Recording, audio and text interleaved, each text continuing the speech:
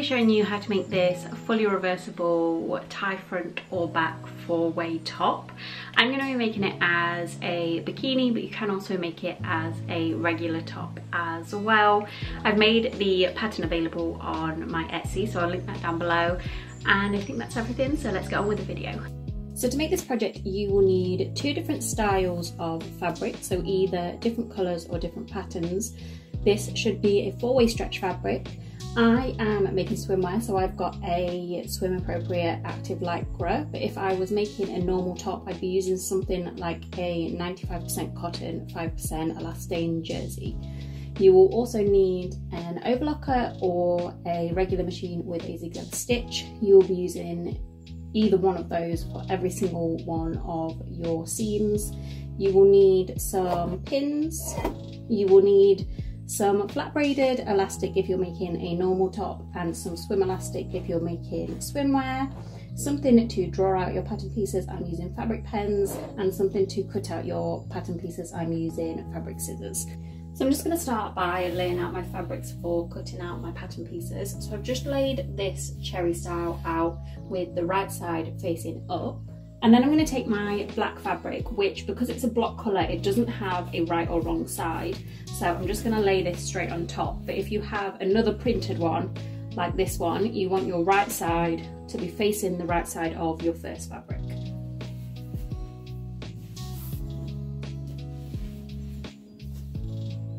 So then, taking your pattern pieces, if you're using my pattern, you will have 2 pieces. You will have a piece that looks like this, which is your tie front / back, and you have a piece that looks a little bit like this, but it will have a slightly higher neckline, which I'm just going to do as I draw it out.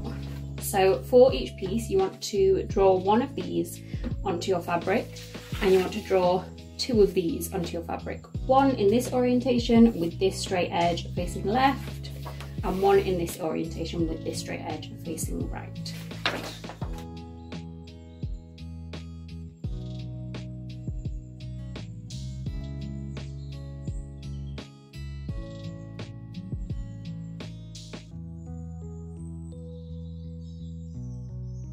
So once you have all of those drawn out, and it's very difficult to see on this because it's black, I'm going to go in with some pins and pin within all of my lines, just to make sure that it's really easy to cut the 2 layers at the same time.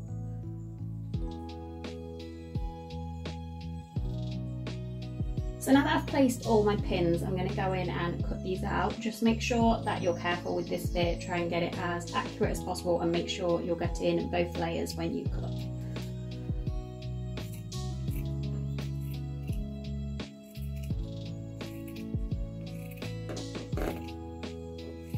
So then once you have everything cut out, you should have 3 pieces that are all made up of 2 layers, so 6 pieces in total. So now I'm going to start to attach your 2 layers together. So on your regular top piece, I'm going to go around each of the armholes with my overlocker. Obviously you can use zigzag stitch if you don't have an overlocker.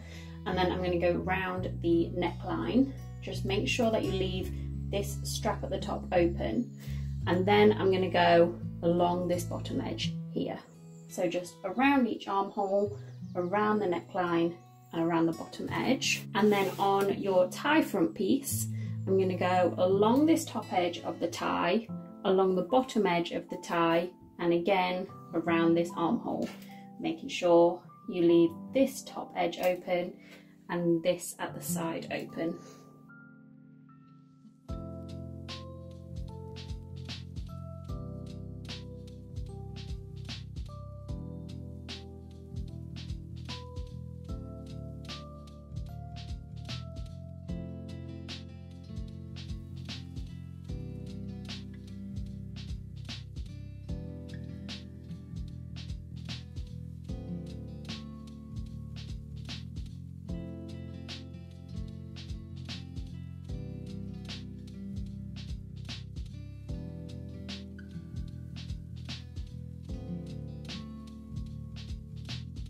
So now that you have sewed around all of the edges, you can add your elastic, which I've already done on this piece. So I've added it along the top of the tie, along the bottom of the tie, and around the armhole. So on the tie fronts, it's along every single seam that you just sewed. And then for your normal top piece, it's every single seam that you just sewed except the bottom hem. So you want to add elastic around your armholes, around your neckline, and then the armhole on the other side. So you're just going to take your elastic and sew that right on top of that seam. So I'm actually going to sew mine on top of the black side like I have with this one. It doesn't overly matter which side you sew it onto, but whichever side you do sew it onto is going to be slightly more dominant than the other side.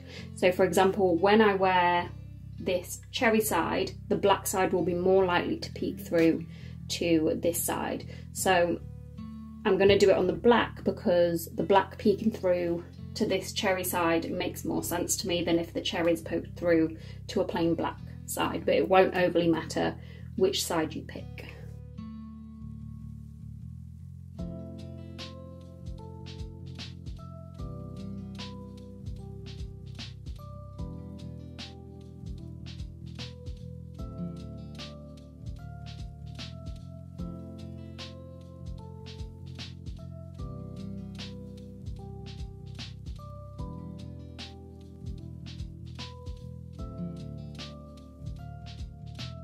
So then once you have finished sewing your elastic onto your seams, I'm going to take both of my tie front pieces and turn them to the right side out.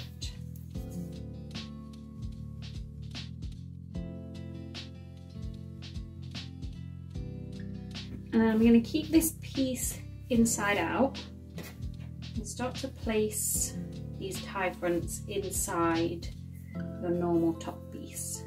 You just want to start to match up all of your corresponding edges, just making sure that the right fabric is facing the right fabric. So here I've got cherry facing cherry, and I'm just going to take this strap of the tie front and I'm going to thread it up into the strap of your normal top. I'm just going to pin that in place.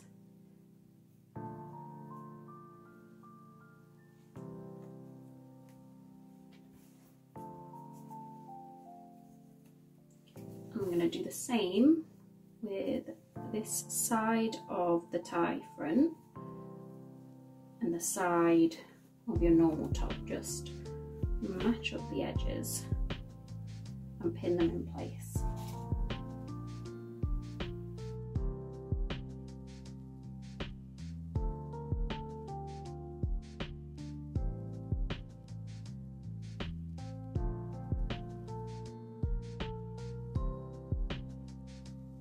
So then once you've done this side, just making sure that your tie front is kind of like in the middle and out of the way so that you don't sew it in any of your seams.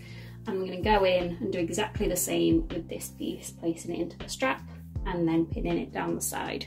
So once you've finished pinning your tie fronts inside your regular top piece, you should have pins all down the sides and at the top of the straps. So now I'm going to go in and sew down these edges. Your goal here is to have everything completely enclosed, so you've got no holes. You just need to make sure that you take your time to make sure that you're getting all 4 layers of fabric in each of your seams, because it can be quite easy to miss them out. So just make sure you're taking your time with this one.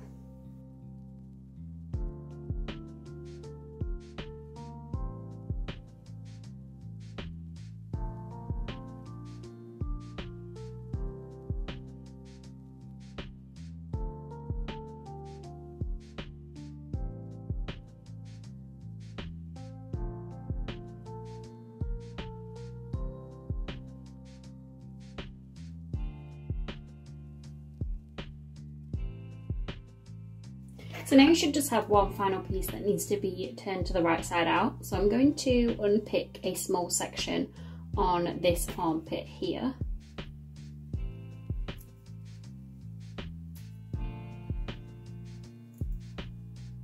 So then once you have a hole that is about 1 inch or so wide, I'm just going to start to gently push your piece through. If you're using a zigzag stitch, I would probably recommend reinforcing the sides of the hole before you do this, because it will probably come undone.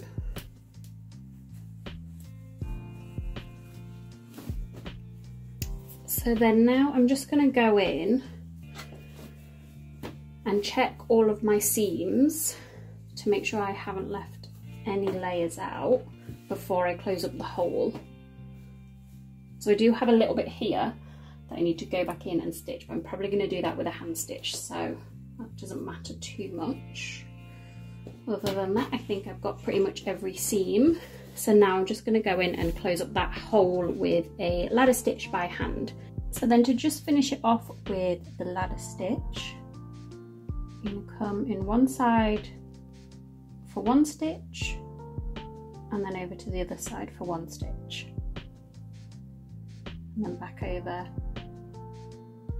to this side and then the other side.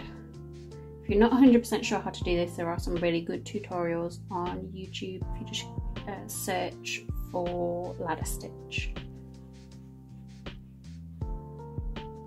So I'm just going to come all the way along this hole and then come back on myself so that the stitch is more secure, and tie it off here. So then once you've finished sewing up this hole, then your top is finished.